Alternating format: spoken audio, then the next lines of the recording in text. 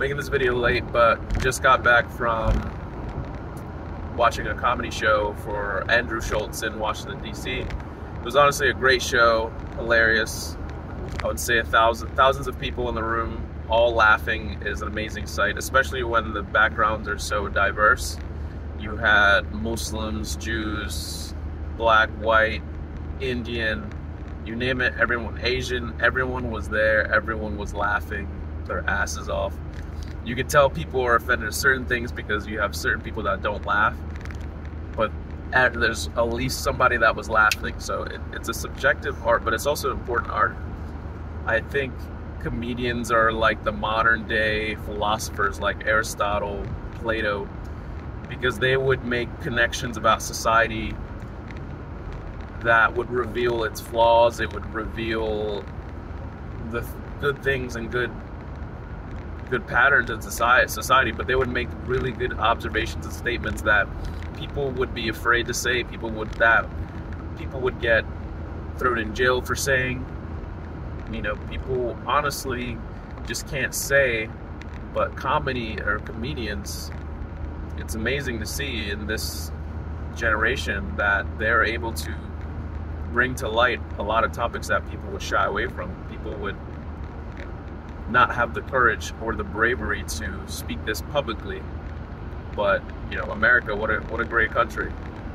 I don't know any other country that you can speak about practically anything you want, and people find it funny. There's obviously people that are going to be offended, won't find it funny, but at the end of the day, it's funny to someone or a majority of people because there's an underlying truth that the art of comedy reveals. And I think that's very special, and it needs to be protected, especially if anything that we do in the world, truth has to be protected at all costs. And it transcends religion, transcends sex, marriage, relationships. There's things that we go through that we often don't talk about, and comedy cuts through that, and it just lets us know, like, we're human, we all go through these experiences, but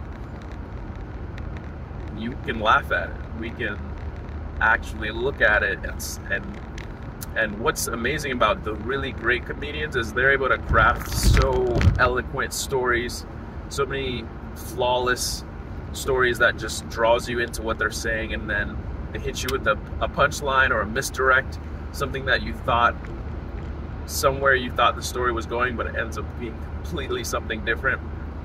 Those are really the truly great comedians that are also able to teach you something. You might go in with a certain mindset, a certain perspective on life, and then come out with a brand new perspective just because they were able to share something or take you on a journey that just naturally taught you a lesson. So comedy is something very special, and I'm appreciating it more and more, and we'll probably make more time to just look at other comedians' work and go in with an open mind, open perspective, and try to learn other things. But it's a great connector. That's all that we did today.